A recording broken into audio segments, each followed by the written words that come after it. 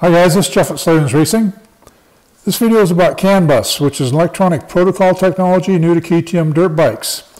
And it's now used on the KTM off-road models, but it's been used on other KTM models for many years, such as the adventure models like the 790, 890, 1290, all those big adventure bikes, as well as the street models, the Dukes. And it's been used for many years. It was actually first started on BMW motorcycles. That was the first motorcycle ever to get it, and that was back in the early 2000s.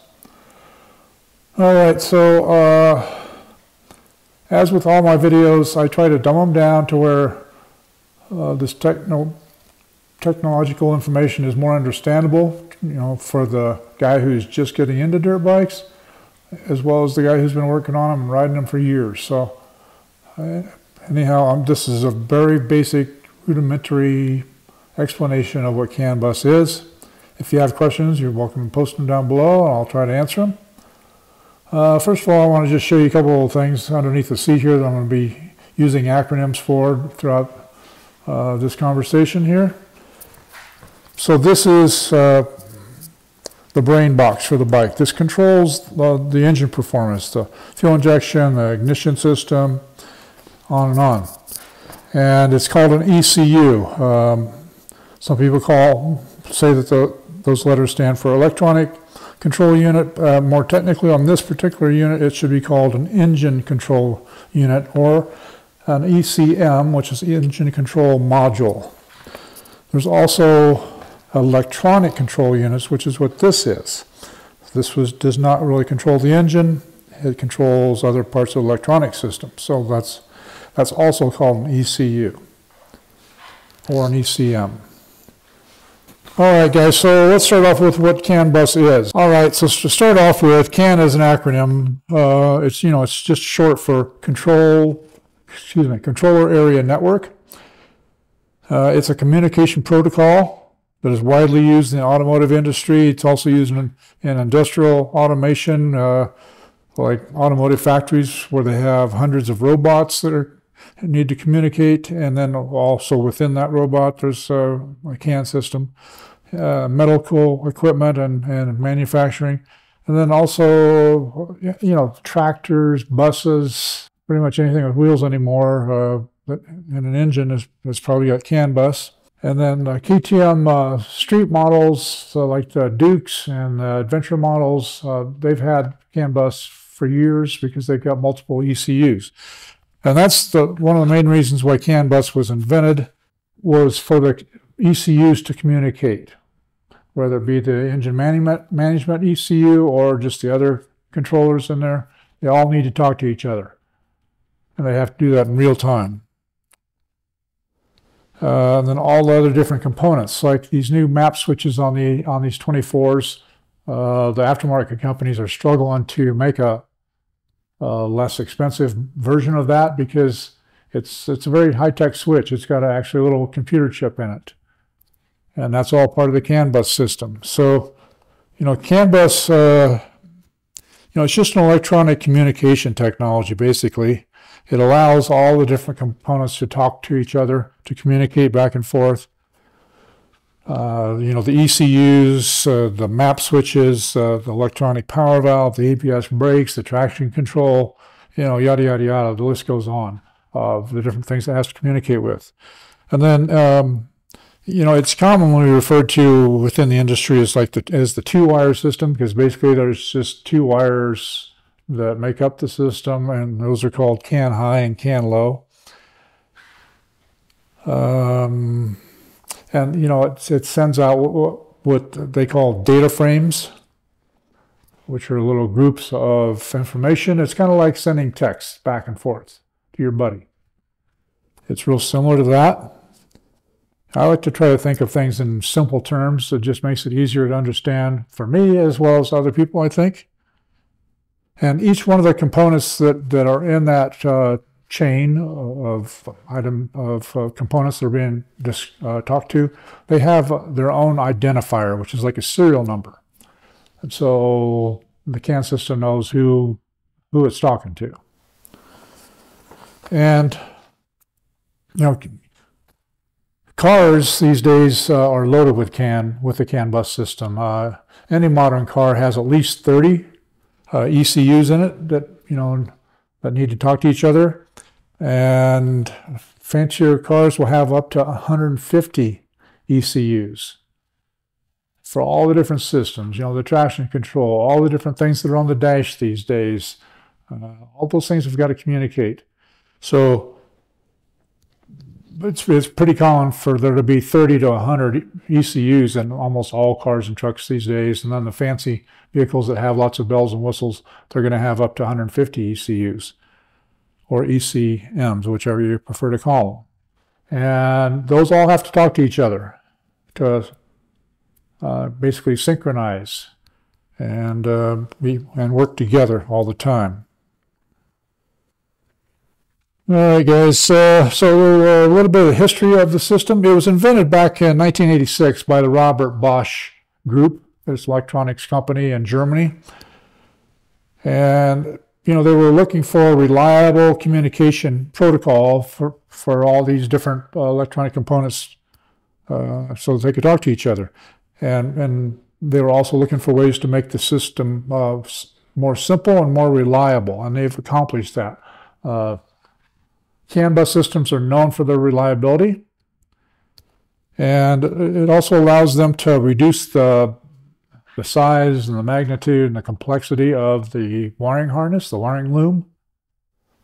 The old style wiring looms were called point-to-point, which means there's a lot more wires in there, and wire's heavy, and it's expensive, and it's bulky, and so this system helps streamline all that. Let me think where to go from here. Okay, so as the industries evolve over the years, their products become more high tech. Our motorcycles have become a lot more technical over the years, as well as anything with wheels, really. And so they need this reliable communication system, like I just mentioned, because that becomes paramount when you're starting to plug in a bunch of different devices. Imagine 100 ECUs talking to each other. It's 100 computers talking to each other. All right, so the pros and the cons of this system. Well, the pros are what I just mentioned, that everything can communicate and it can do it in real time. And we're talking milliseconds here. The main ECU has to talk to the power valve ECU to, make sure that it's operating correctly at every RPM level. Just that type of stuff. And it seems like a complicated system, and it's going to feel that way to most guys that have not been around it before. But, I've been around this CANbus system for a number of years. And at first it was kind of baffling, but it really isn't. It's really a very simple system, and like I said before, it's very reliable. And some of the ways it obtains that reliability is that it really minimizes electronic noise and interference, so that allows for more accurate data transmission. The CANbus, basically you can think of it as a multitasking master, because it's doing 1,000 things at a time, and it's doing them every second. This is not a slow process. This is going on. It's kind of like the nervous system in a person. Just think of when you're walking down the sidewalk, what all is going on to make that happen. There's a lot of communication going on there between all your different nerves, your muscles, and your brain for you to just walk. Just that one simple thing, what we think of as simple, as walk. But for those of us who have lost mobility at different times in our life, I have, you realize how important that mobility is and that communication is within your body. And then, the real-time aspect is the really cool part of it, because there's just a lot going on all the time. Sometimes when I'm just cruising down a dirt road, getting down to the next trailhead or something, I think about that. I think about the wheels turning and the gears and the transmission and piston going up and down, this and that. Well, that's what's going on within the CANbus system. It's talking to the ignition system, the fuel injection system, the charging system, the power valves, the ABS brakes if you have them, the traction control if you have it. You know, there's a chit chat going on between all those things all the time. And then one thing I really like about CANbus is its ability to detect and correct errors, you know, corrupt data that has gone down the line. And this happens, you know, like I said, in real time, and it happens very fast, and you don't even know that it's going on. So there could be some little glitch in the data, and it will correct it and eliminate that error code. And then another positive thing about CANbus is that it's very scalable. So as the product, you know, the motorcycle evolves over time, and you want to add more bells and whistles to it, you can with the CANbus system. It's set up for doing that. All right, so the cons, the negatives of CANbus. Well, there really are no big standout negatives to CANbus. It can, you know, like I said before, it can be confusing to home tuners at first, but I think you're going to get adjusted to it quickly. And it's mainly going to be confusing when you're trying to add accessories to the bike. Because each one of those different components on the bike, like I said, that has an identifier to it. Let me see how to explain this. If you change that component, all right, so just an example. So adventure bikes, quite a few of them come with heated grips from the factory. All right, well, if you decided you don't like that style of grip or something about that product, and you want to just put on a universal set that you can buy from any vendor or motorcycle shop. So you buy a universal set of heated grips and you plug those in, it's going to probably throw an error code and not work. Because the specifications for those aftermarket grips that you bought, those heated grips, are not exactly the same what was on there. And so when the CAN system starts communicating, that's going to give it corrupt information. And so that's going to be a deal breaker. So quite often when you're adding accessories on electronic accessories to your bike, like heated grips, like auxiliary lights, I don't know, whatever you guys want to plug in, you're probably going to have to wire it directly to the battery, which will bypass the CANbus system. Now, that's not the case always, and some manufacturers, especially in the automotive industry, they're already up to speed, so they make accessories that match or are compatible with the CANbus system. But the motorcycle industry is not there yet. So typically, if you're going to plug in some electronic device, you need to go directly to the battery. And then if you're going to have more than one or two electronic devices, you might have to have some type of a block terminal to run from the battery to that terminal, and then run all your wires, your accessory wires, to that block. Alrighty. Other than that, you know, they're really not, like I said, it's a very reliable and simple system, really. So it doesn't really have a lot of negatives. You know, it does have some bandwidth limitations when more and more things are added onto the system. But other than that, I can only think the only downside of it is it just seems like voodoo. You know, it's like any other electronic thing on your bike. You can't see it doing anything.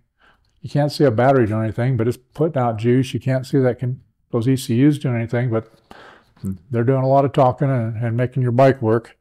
And so, you know, that's what a CANbus system is. It seems like voodoo because it's not something that you can touch and feel and grab and hug. You know, it's just not that thing.